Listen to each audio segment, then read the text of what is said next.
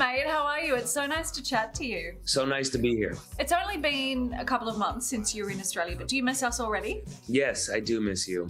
And I don't feel as fulfilled in my life without the presence of Australia and the people. Well, what do you love about us? Because I feel like we think we have some sort of ownership over you. Yes, absolutely. That's 100% accurate, and it's very true. And you guys are just so nice. Everyone's really nice and just kind. People are funny in Australia. The vibes are just good. Everyone's just good looking and tan and really nice. Now, when I grew up, criminals are my heroes. The beanie from New Jersey drive over my earlobes. From jump. Tell me about your new album. It has been a labor of love, as all projects are. It's got a range of personalities to the album, and I'm super happy with it. I think that it's a beautiful album, and it marks a chapter in my life and another era of getting to put out art into the world. I feel like you've put your heart on your sleeve a little bit with this one. Is that daunting to put yourself out there in this way? You know, no. I made a choice a long time ago, whether it was like a conscious choice or not, but it was when I got out of rehab in 2008, and I made the choice of like, you know what, I'm just gonna tell my truth. So it's daunting living in my head, you know, to say it out loud it's already, the hard part's already been done. I remember they were saying I'd be a one-hit wonder, 40 platinum later, boy, they were wrong. But I loved in your song Grime, you say, they were saying I'd be a one-hit wonder, 40 platinum later, boy, they were wrong. Do you bank those comments and say, okay, I'm gonna prove to myself and to you that I can do this? I think that the ego does that.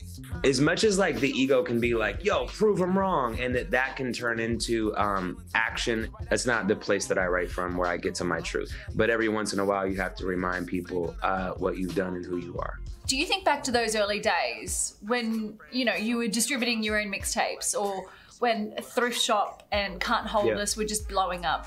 Do you reflect on those times now? Yeah, I do. There's times in life where you have those moments of like, wow, how did I get here?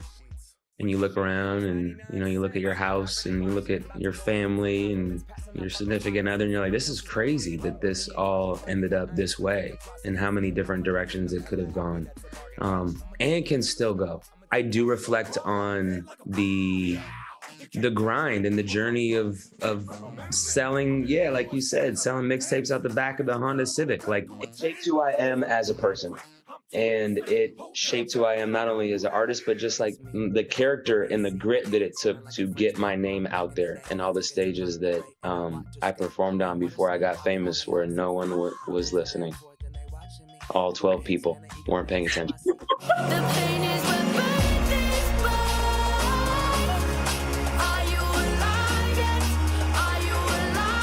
How good is Tones? I love her.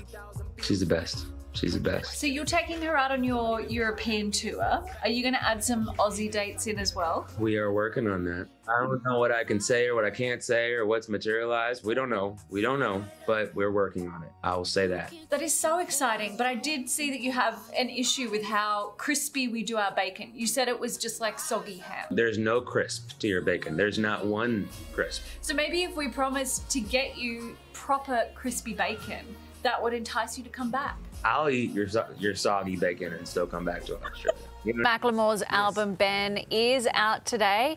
And does anyone else feel like some crispy bacon now? Yes, please. And he's right. He's right. You need to actually ask for crispy bacon for it to be crispy. It should be the standard, or at least half soggy, half crisp. Yeah. Just always That's crispy. the sweet spot. I like American bacacon.